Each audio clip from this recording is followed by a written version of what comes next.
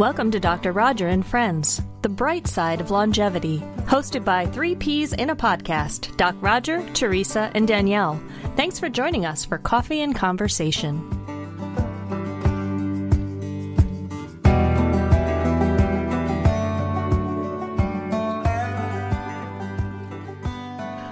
Well, we've done 10 episodes, right, on longevity.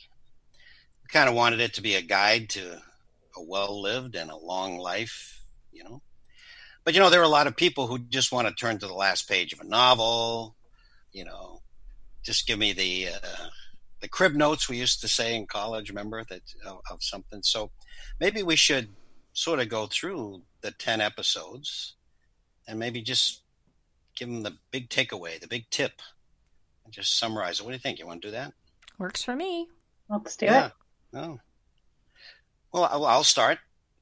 That first one was all about longevity, the fact that we are going to live longer. All the research says we're going to live longer, but there's no guarantee that longer life is going to be a quality life.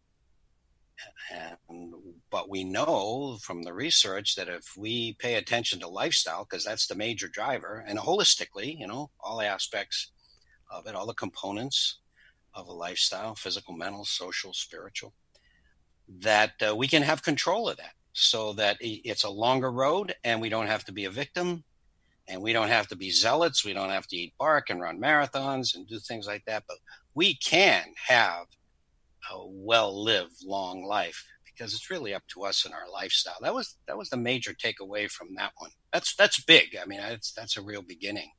So takeaway 1 is plan for the long haul, right? Yes. Act for the long haul, too. That sounds good. Pay attention to your lifestyle. So my takeaway number 2, age like pond scum. There's a difference between lifespan, a long life, and health span, a healthy life. Aim for the latter. Science tells us that genes are not our destiny, and much of how we age is up to us. Studies examining telomeres in pond scum showed us that we can influence our gene expression through lifestyle choices and even how we think about our health. So these lifestyle choices include reducing stress, exploring purposeful pursuits, maintaining a positive attitude, and having strong social connections. Age like pond scum. Hey, good pond scum. Bring it. Tip number 3. Where you live matters. Our environment really, truly matters. It includes the people in our lives, our physical environment, our support structure. All of those impact the choices we make, and dramatically so. They shape our future for better or worse. And another kind of environment that profoundly impacts our lives is our internal environment, meaning the 60,000 thoughts that we think every single day. So here's the tip. Take an inventory of your external and internal environment. Ask yourself, are the people and things in your environment supporting or sabotaging the person that you want to become? What results have your thoughts produced in your life so far? It may be time to clean up your environment, and that can be countercultural, but it's entirely possible and absolutely necessary to become that next version of yourself. 60,000 thoughts, really? We're driving ourselves crazy. Yeah, so I like that one. So the takeaway, audit your environment internally and externally. So the next one were for all those people saying, yeah, I know it's lifestyle, but that requires change, and I've never been successful. And this was about one small step for you. You be the Neil Armstrong of your life, And so this was about very, very robust research on what is the takeaway on being successful at change, particularly in lifestyle. And it's pretty simple. It's small steps. Dr. Robert Moore wrote the book, One Small Step Can Save Your Life, so you can check that out. But basically the message is we are wired in our brains to fail when we undertake large change, or we are presented with large change. But when we take small steps and make that the goal, not the big goal, a small step, that's your goal. That's what you focus on. That's what you're trying to achieve. That goes under the radar of this brain response that really makes us fail. and we can achieve it, and we can develop the confidence and competence that we can indeed change. And if we're patient, we keep chipping away at it, going in the right direction. And this is the kind of change that's durable. You can make a diet change and just eat broccoli or whatever, but you're not going to do that for the rest of your life. So these are changes that become part of your life and make it very easy. One small step for change. And tip number 5, transform technology from foe to friend. In so many ways, technology really supports our health and well-being. From meetup groups to the fitness trackers, Coursera, apps like All Trails and Calm, using Uber and Lyft. There's so many opportunities to meet new people and have new experiences and learn and grow. But of course, there's a dark side. And interestingly, technology can prevent those very things I just listed, keeping us sedentary and plugged in, yet so disconnected with what matters most, and keeping us lonely. Billions of us are addicted to screens, and I think we're missing out on life. Americans spend about 5 hours a day on their phones. So it's important to make technology work for us. Ask yourself, here's the tip, is it facilitating health and longevity, or is it doing the very opposite in your life? If we make sure technology is working for us, we can absolutely set ourselves up to live not only longer, but better. Make technology your friend, not your foe. I like that one. So my tip number 6, find what brings you purpose and peace. So spirituality is unique for each person, but the key ingredients generally include feelings of peace, a sense of purpose, and a deep connection to others in the world. So seek to discover what spirituality means to you. For some, this may mean religion. For others, it may be spending time in nature or volunteering for a cause you care about, or it can be a combination of different spiritual elements. Forge your own path. The health benefits are the same, no matter which path you take. Nice. Well, 7 is movement matters. You almost want to say, duh. But, a lot of us schedule time to move, but spend the rest of our days really sedentary. And as you said, Teresa, technology is assisting us in order to becoming more and more sedentary. Cars, phones, everything. A lot of our work is sitting. So this has become a huge problem. And in fact, sitting is the new smoking. It has all the risks of smoking, and it's critical that we move. Now, I'm not necessarily saying run or even exercise. I'm saying move, because this isn't really a matter just of scheduling some exercise. That's a good thing to do. Scheduling movement, that's a good thing to do. But this is about like the blue zones, where it's a way of life that we move. We don't always park as close as we can possibly get. We take a few stairs instead of taking the elevator. Movement is a part of our lives, and everything works better when we move. Everything. We'll hear about it. The brain, the GI tract, the bones are stronger, the muscles are stronger, the heart is stronger. It's like winning the lottery. You just move and you're better. You'll even lose weight, I guarantee you, if you start moving more. So that's the tip. Engineer movement into your life. Nice. So my tip is architect the hell out of your brain. Yo, girl. Science supports that we have lots of control over our cognitive future.